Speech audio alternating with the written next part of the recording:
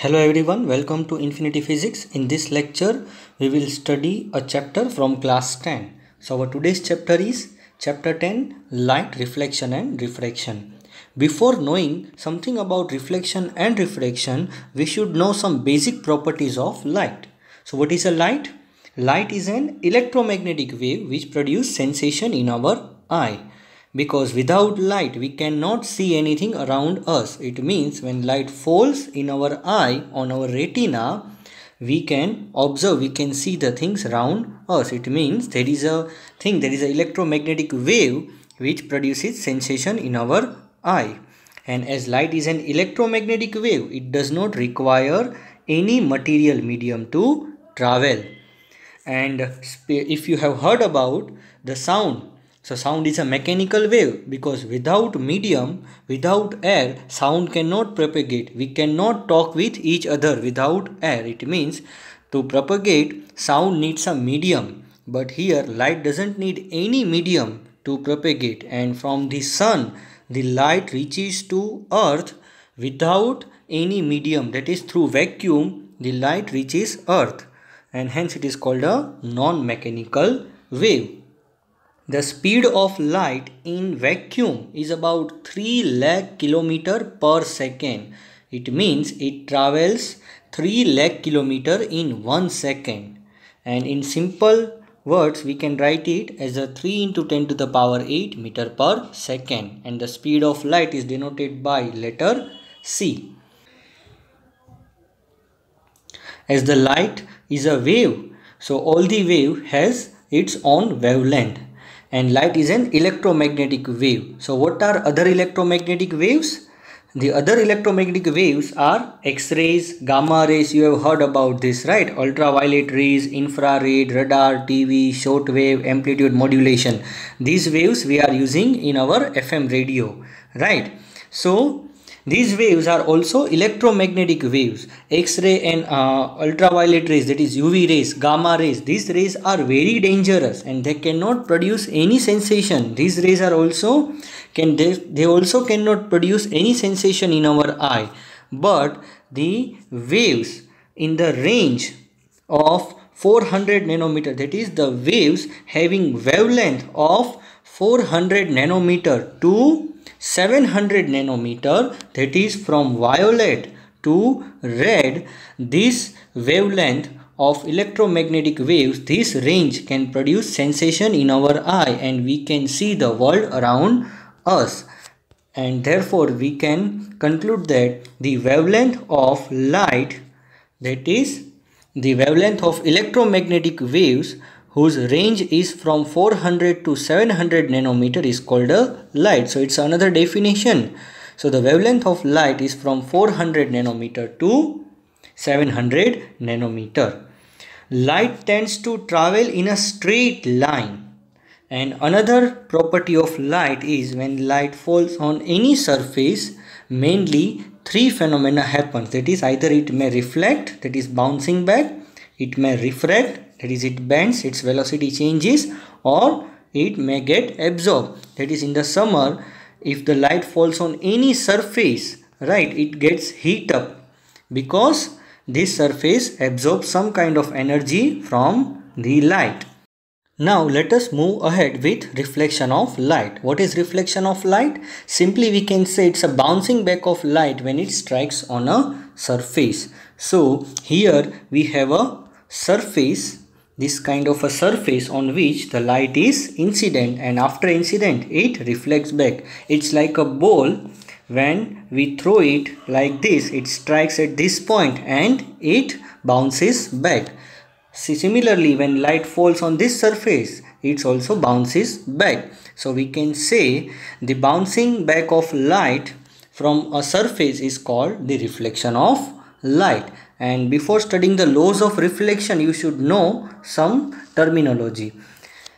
The ray which is going to incident on a surface is called incident ray. The ray which bounces back is called a reflected ray. And an imaginary line, which is not actual but an imaginary line which is perpendicular to the point of incidence or point of surface, right? Suppose there is a surface and here the light is incident. So at this point we have to draw a perpendicular line, and that imaginary perpendicular line we call it's a normal line. It's an imaginary, it is not real. So what is the law of reflection? You have studied in the class 8 also, right? That the angle of incident and angle of reflection are always equal. So what is the angle of incident? The angle between the incident ray and the normal is called the angle of incident, and the angle between the reflected ray and the normal is called angle of reflection. So this angle are always equal whatever kind of a surface, either it is a polished or it is a rough surface, this law is always followed. So here we can see that the second law is the angle of reflection is equal to the angle of incident, and the first law, the incident ray means this ray, the reflected ray and the normal all lie in the same plane. You have your book, right? And this book has many pages. So suppose we assume that this book has 250 pages. So all these pages are like a plane. They are two dimension, hence they are called a plane. So our incident ray is in this plane. So after reflection it will remain in the same plane. It will not go in the other plane. So we can say the incident ray, the normal and the reflected ray all lie in a same plane. And the angles we have to always measure with respect to the normal. Now what are types of reflection? If the surface is like a plain mirror, it is completely polished and shining, if we can see our face clearly, and that kind of surface are called plain or polished surface. And when light falls on that particular surface, if the light rays coming are parallel, so after reflection they will move parallel. So that kind of reflection is called regular reflection. But if the surface is rough, that is like a table, chair, walls, all these surfaces are irregular. And when the parallel rays, these three rays are parallel rays, so after reflection they are moving in different directions. See, they are not going parallel. So this kind of reflection from an irregular surface is called diffused reflection or irregular reflection. Many students have doubt that in diffused reflection, that is if the light falls on an irregular surface, their laws of reflection will not be followed. But it is wrong. Whatever the kind of surface, laws of reflection is always followed. Why? You have to draw the normal at the point of incident. So here the point of incident lie in the same line, hence the rays go parallel. But here the point of incidence is here. So if you draw a normal here, means this ray follows the laws of reflection. Similarly, if you draw a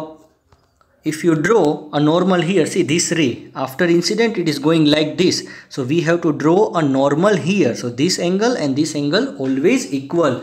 Whatever the kind of surface, laws of reflection are always followed. Now let's study about reflection by plane mirror. So every day in the morning you see yourself in the mirror, and that mirror is a plane mirror. So what are the characteristics of the image formed by the plane mirror? Here you see there is nothing behind the mirror, right? Here nothing behind the mirror, but you observe here a whole world behind the mirror. So there is a virtual world, there is not a real world. So that type of image in the mirror which is not real, we call it's a virtual image. And another thing, this image you cannot obtain on screen, that is you can only see in the mirror. So that type of images are called virtual image, and those images which can be obtained on the screen are called real image.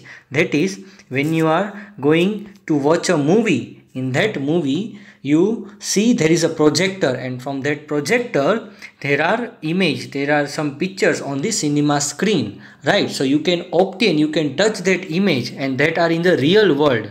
So that type of images which can be obtained on the screen are called real image, and that cannot be obtained on the screen are called virtual image. Also, the image form is an erect image. That is, if you are standing here with your head up, in the mirror you also observe that your head is up. So that kind of image is called erect image.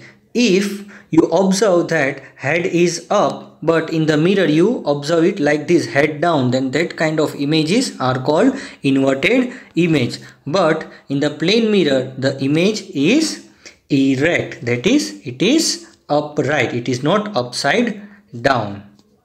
Behind the mirror is same as the distance of the object in front of the mirror. That is, if you are standing 1 meter away from the mirror, your image from the mirror is also 1 meter away. Actually, there is nothing behind the mirror. If you try to observe behind the mirror, there will be nothing. But you see there is something behind the mirror, and that is a virtual world, and hence this image is called the virtual image. So whatever the distance you are away from the mirror, your image will be at the same distance. And another property is the size of the image form is same as the size of the object. That is, if you are 5.5 feet tall, then your image is also 5.5 feet tall. So the size of the image is same as the size of the object, and the image is laterally inverted. What do you mean by lateral inversion? If you draw a L here, and this is your right side and this is the left side, in the mirror you will observe like this. Now this is your right side and this is the left side. So what happens here? Here the right becomes left and left becomes right. So the image is laterally inverted but not vertically inverted. So that kind of inversion is called left-right inversion. Another example, if there is a arrow, right, and which is half like this. So if you place it against mirror, right, here there is a left side, you have a mark like a line. In the mirror you will observe it like this. So this kind of inversion is called left-right inversion. Now in the next lecture we will study about spherical mirror. So